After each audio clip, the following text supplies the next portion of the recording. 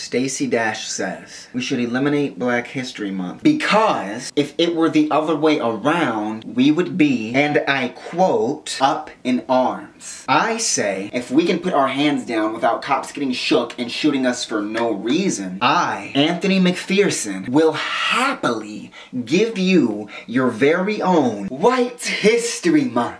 The fuck? Okay, black people, look, I get it, every month, look, just for the entire month of March, or April, a nigga isn't picky, we will embed Eurocentric brilliance into the bottom of our subconscious. Like we always do. Like all the time. Like every day. Like history class. Like we're already doing. If referring to what's already business as usual as White History Month is literally all it will take for y'all to stop hating us, killing us, demonizing us, after killing us, I am 92% for it. In fact, in the spirit of harmony, if it will really ensure that there is never another Trayvon, Eric, Sandra, Tamir, I will make May White History Month Part 2. Electric Boogaloo. A little bit of extra time to really appreciate whiteness. We'll learn white facts every day, like the slave master is the original deadbeat dad. In fact, I will make June White Feelings Matter Month, where we will not mourn our dead or express fears of being next if it encroaches on Caucasian comfort. No, we will remain silent, pour out white tears for the fallen. July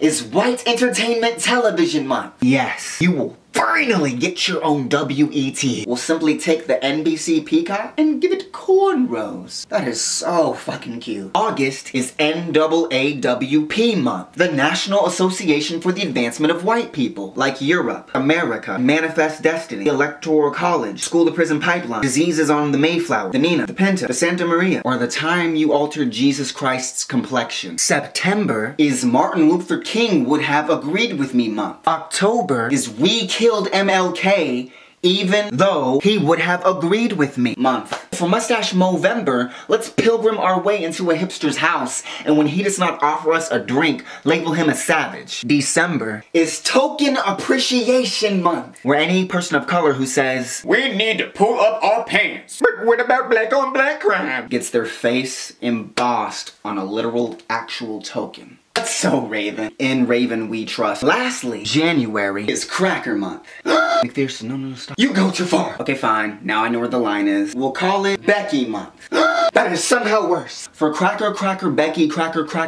Becky, Cracker Becky Month, we will memorialize all of those innocent white people who were lynched by the Black Panthers, while mobs of black people gathered around the swaying bodies to laugh, take pictures, burn them, and eat saltines. Moment of silence.